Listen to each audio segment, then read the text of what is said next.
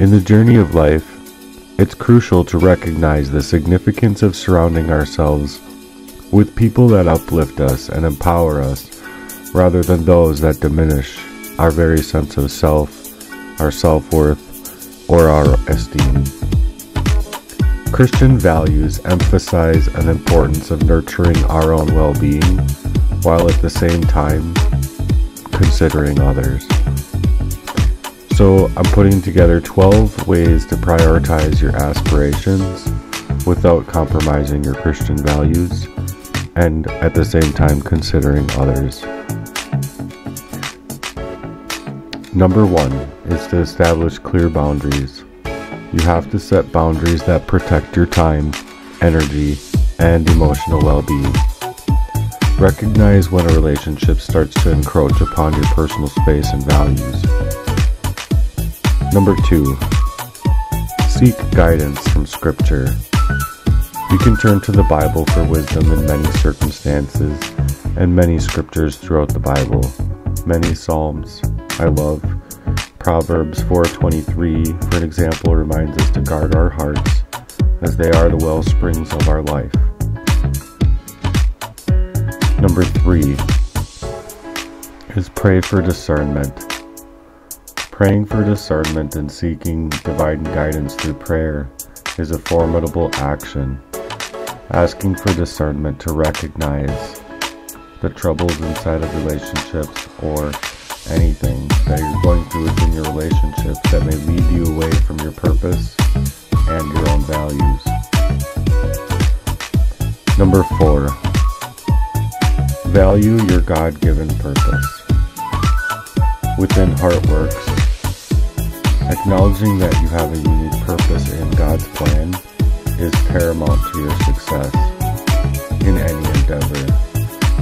You want to cultivate your talents. You want to pursue your aspirations with a strong sense of purpose. And that strong sense of purpose is for the Lord. You want to value that God-given purpose. You want to cultivate it, and you want to work on your talents and your skills every day. Number 5 is be independent and self-reliant. It's crucial to develop a self-reliant independence where you're understanding that your identity is rooted in Christ. Strive for personal growth without compromising your Christian principles. Number 6, avoid negative influences. Identify relationships that cast doubt on your abilities or devalue your aspirations. You want to surround yourself with positive influences that encourage your spiritual and personal growth. Number 7 is cultivating a positive mindset.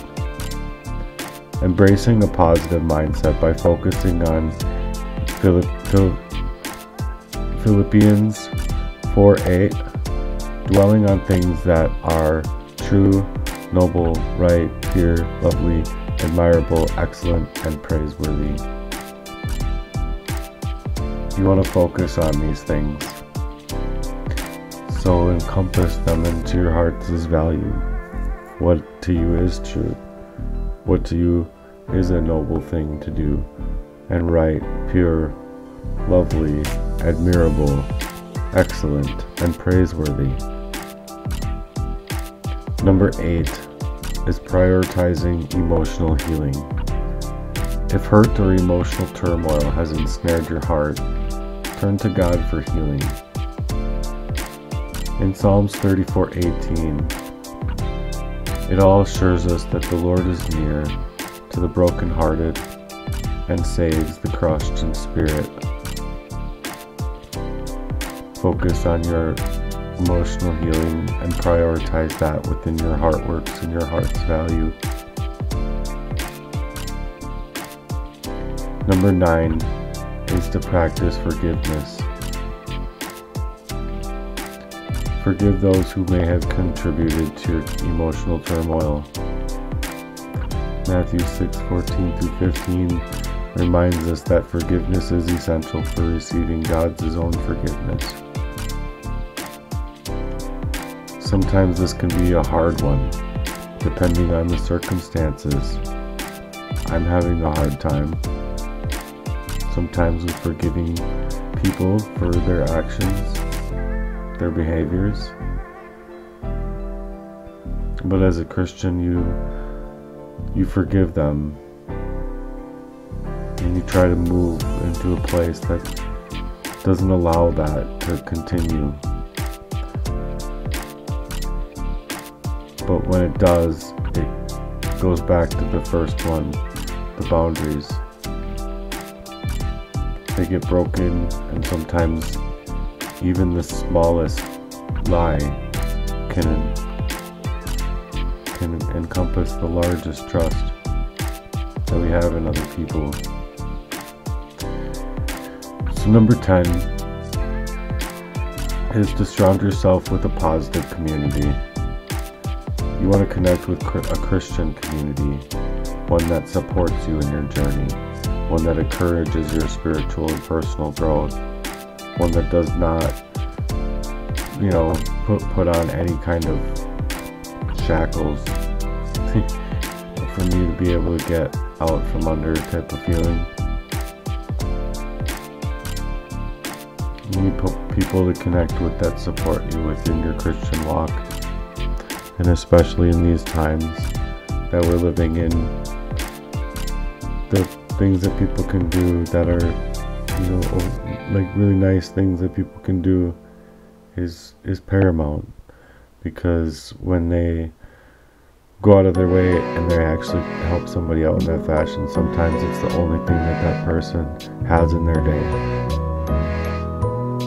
That small act of kindness that you did is the only thing in their day that made their day.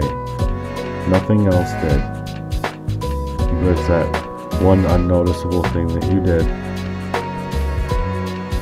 that changed somebody, that helped them breathe easier, helped them feel lighter. Number 11 is engaging in acts of kindness. Show kindness to others, reflecting the love of Christ. Acts of kindness not only benefit others, but they contribute to your own emotional well-being as well. Who doesn't feel good about giving? If you don't feel good about giving, then that's something that you need to work out.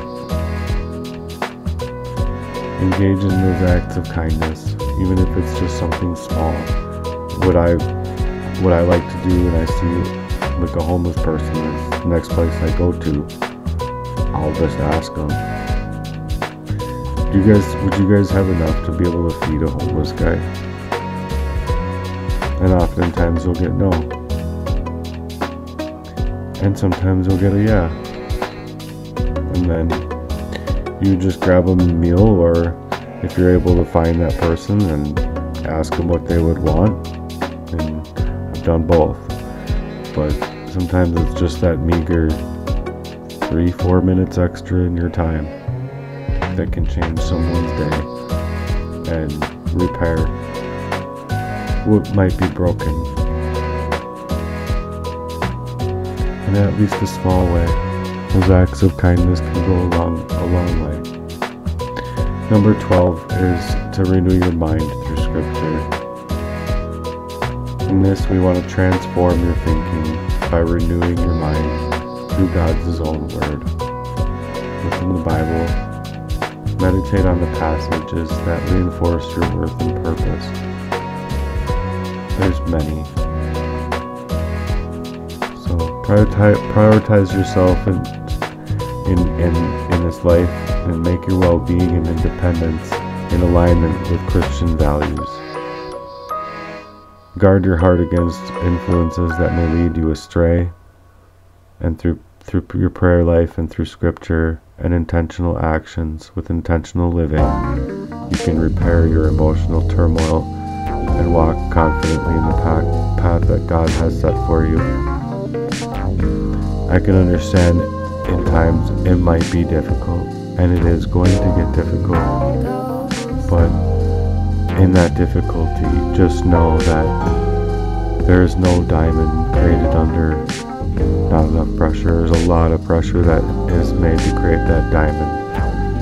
So just know that when you're up against things and you're going through a spiritual battle and you're fighting things, you're trying to move into areas of utter darkness of the world, and I think it's a commendable thing to do, and moving into those areas and actually trying to do something for it is commendable beyond words.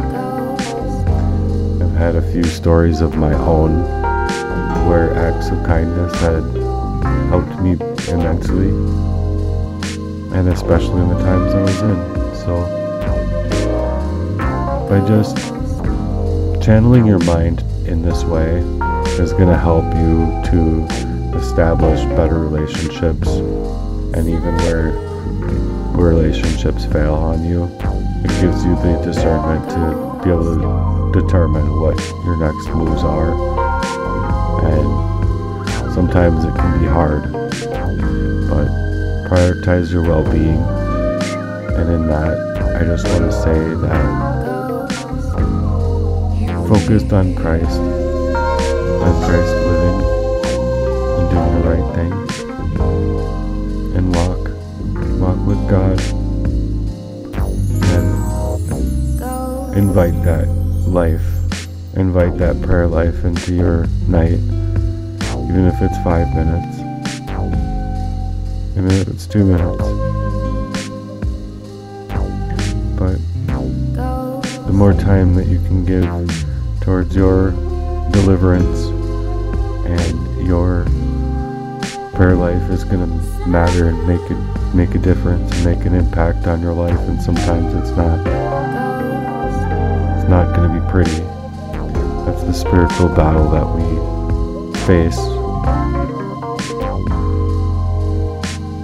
So I hope everyone out there goes through these 12 principles, or 12 ways that they can prioritize their own aspirations towards adding those Christian values into your life that can change your world from within you, and the way you carry yourself. And that matters. It matters so much to me. I could care less how people think of me. I'm moving in a direction I want to move in, and I don't care what people think of it. So that's my truth in this Heart Works, and I hope that you guys guard your hearts and add value where you can. We've made it that you guys are here. So hope you guys have a good night or a good morning, or whatever you're going through on with your day, that you attack it with fortitude.